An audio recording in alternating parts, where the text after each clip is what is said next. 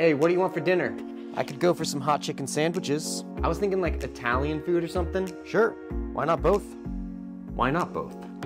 Let's start with the Nashville hot chicken. I went with a buttermilk brine with hot sauce and some Nashville hot chicken spice mix. Coat the chicken and then let it rest for a bit, at least 30 minutes, but it doesn't hurt to go longer. Make a dredge of flour, cornstarch, baking powder, and Nashville hot chicken spice mix. Shallow fry till golden brown, like you would for a chicken parm or a schnitzel. Once you're done, mix some hot oil with your Nashville spice mix and brush on both sides of your chicken. Now for the Alfredo. I went full-on Olive Garden for this one. Butter, garlic, parsley, heavy cream, and some grated parm. Pour over some pasta, twirl in the sauce, and then stack everything on top with extra sauce and cheese. Just like normal chicken Alfredo. Except this is Nashville hot chicken Alfredo. Wow.